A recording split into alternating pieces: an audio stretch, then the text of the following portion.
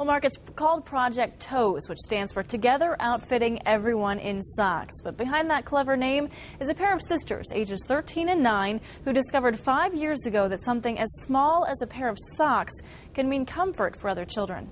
Ready, set, go! Yeah! Together, the Tobin sisters dump out their donation, 1,000 pairs of socks for Montgomery County Children's Services. It was 5 years ago that Caitlin, now 13, went to a school assembly about those less fortunate. What she learned stuck with her. My sister asked my mom if those people were, like, if there were people like that in Dayton, and she said yes. And then my sister wanted to help that. So then I was like her little helper.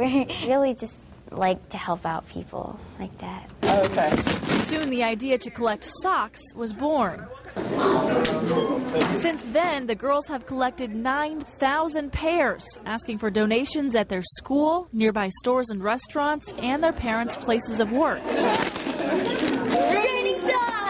Exciting. I think it's a generation that sometimes we always look at the bad things, but this is an opportunity to let them shine and say, this is what we want to do to help, and I think that's what we want our kids to do. Although the girls say Project Toes is a lot of fun, Sock Angel! It's also served as a life lesson, one that they'll always carry with them.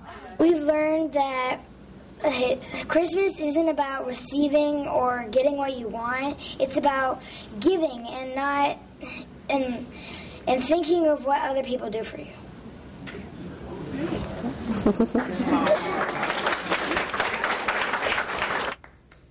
Well, the girls say they'll continue Project Toes until, as they put it, they become grown-ups. Montgomery County Children's Services says the socks will be given to children who sometimes come into the facility without clothes of their own. Reporting live, Holly Samuels, 2 News on your side. And ladies, you get applause from the folks here at Channel 2 as well.